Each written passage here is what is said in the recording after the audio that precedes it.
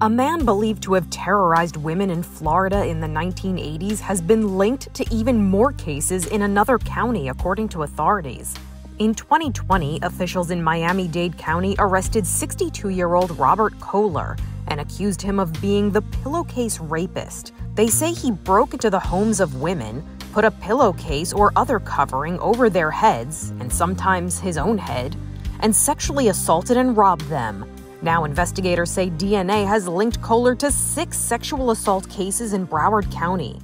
2019, I started a sexual battery initiative to ensure that all of our sexual battery cases were looked at and re-examined, and all of our sexual assault kits were tested.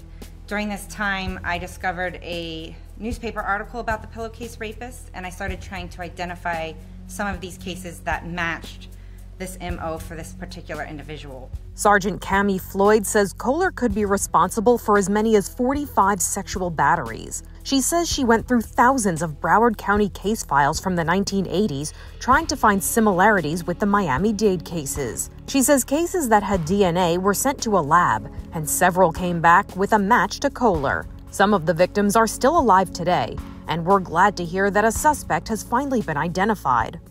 I was very floored. I didn't think for a second that that evidence would still be there. It gives me closure. It gives me a little peace of mind that, hey, he finally got caught. He deserves to be put away, never come out. Why should he be walking around? I got over it pretty well, and I'm sure a lot of women didn't. Robert Koehler has pleaded not guilty to charges of sexual battery, kidnapping, and assault in Miami-Dade County.